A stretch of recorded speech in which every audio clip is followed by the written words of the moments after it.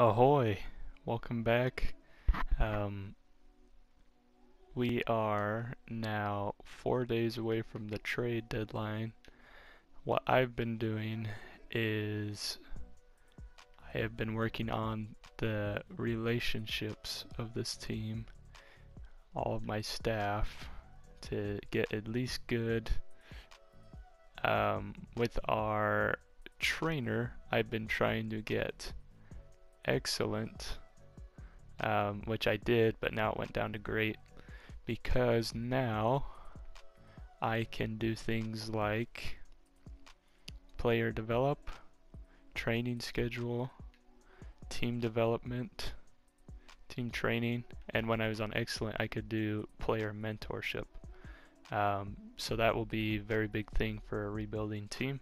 In this episode I'm going to be trying to trade for people like Bol Bol, which I know will happen, Devin Vassell, Matisse Thybulle, Gary Trent, Chuma Okeke, and Karl-Anthony, which a lot of them are on the Magic, so it may or may not happen.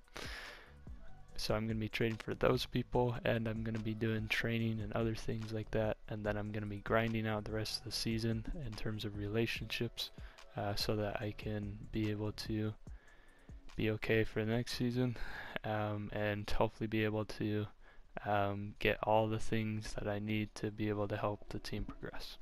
So you'll also see their training and all the other things that are important. I'm going to be going for Bol Bol with Theo, Maladon, and Darius Miller. I'll be getting Bol Bol and Vlatko, Cancar back. This will do two things. We'll get Bol Bol, and I have a task to get rid of Darius Miller from my team owner, so this will help. For me, it's hard not to see the absolute potential of Bol Bol. Son of one of the tallest basketball players ever, Bol Bol is an all-around player at 7'2". He can shoot from almost anywhere on the court, almost having at least a 70 overall rating for all scoring attributes. He is also a pretty decent defender inside, highlighted by an 86 block. He has a pretty good rebounding as well, and really his only weakness I see is speed and perhaps his strength. Alright, so this is going to cost a little bit more than I would want it to. This is what I'm going to take. Udoka as a Buki, since we got Bol Bol. A first round pick from OKC, and it's a swap best.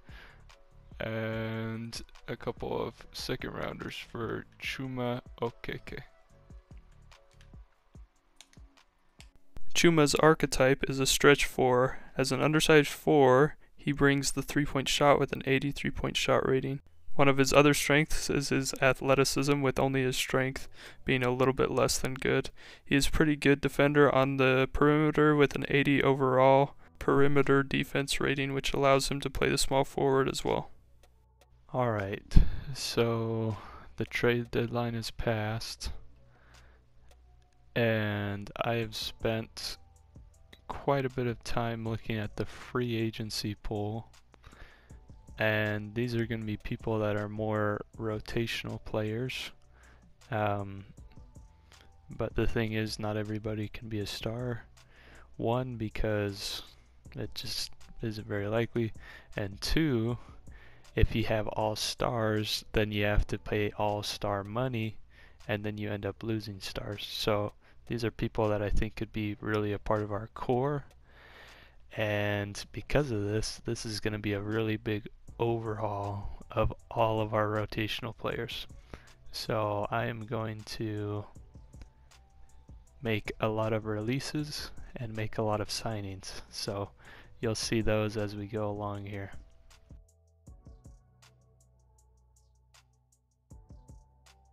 The first person we release is Otto Porter Jr.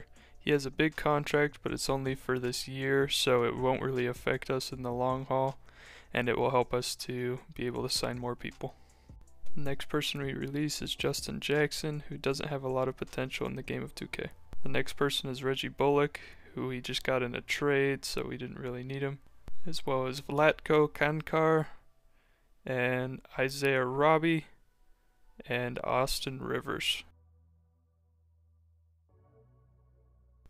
Elie Okobo is a smaller combo guard at 6'3" and was drafted by the Phoenix Suns a couple years ago in 2018 with the 31st overall pick. Elie's strengths are his playmaking with an 86 ball handle, 78 pass accuracy, and a 70 speed with ball, which will help with the flow of the game. Zhaire Smith is a young and very athletic guard. His lowest athleticism stat besides strength is an 85. And to go along with it, he has a nice 80 overall dunk rating. Besides that, there isn't a huge amount to be impressed with, but with proper training and time, he could bloom into a star on the defensive or offensive end. Gary Payton II is the son of an NBA star, Gary Payton. He is another very athletic guard, but that wasn't what caught my eye with Payton. He has an insane 94 steal rating and some other great defensive stats. He can also hit a 3 or 2 and has a great driving layup at 82. With some training, he can do well. Diallo is just a solid player. A pretty good finisher inside with a 92 close shot and an 85 standing dunk, and even a decent mid-range. He can improve in his defending and his shooting, but with some training, I think he could be a really solid center coming off of the bench. Another athletic player and a former dunk contest champion, Glen III, is another solid player that can shoot and drive while still give some solid defense. He can improve in his consistency on offense and his playmaking, but once again with good training he can make a big impact on this team, and I look forward to having him on the team. Our last signing for now, Omari Spellman, is a small ball center that can shoot the basketball very well, but is also athletic and strong. He has a lot of work cut out for him in his playmaking and defending, but once those get higher, it will definitely help the team to have another good shooter. Now that I have my roster where I want it to be, I ended up simulating the rest of the season, and here are the end of season awards. LeBron James bringing home another MVP award. We got LaMelo Ball as Rookie of the Year. Jared Allen as Sixth Man of the Year. Giannis Antetokounmpo winning Defensive Player of the Year. Christian Wood with Most Improved.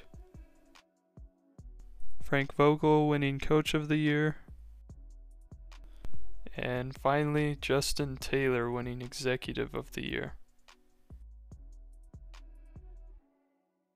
Here are the All-NBA teams. As expected, nobody from our team, especially with it being an extremely young team.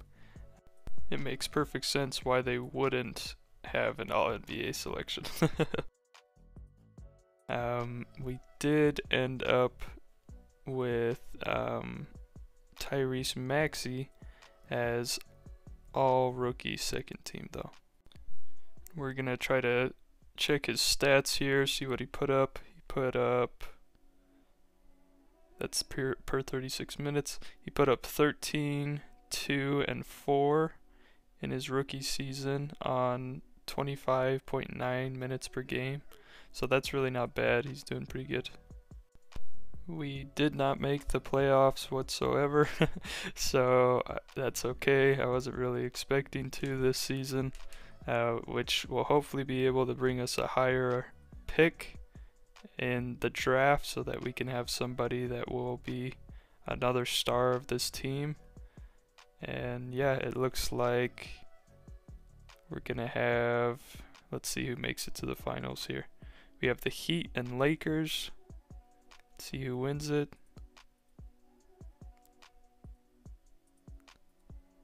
The Heat win it over the Lakers. That's impressive. Good job. Let's see who wins MVP. Bam wins MVP. And yeah, that's a wrap for this season. That's gonna be it for this episode. Thank you so much for watching this. I really enjoyed this series. This next episode I already have filmed, and I just need to edit. So stick around. It's going to be a good one. There's a lot of stuff that happens, and I'm really excited about this team and where it's going. And we just hope to win some championships.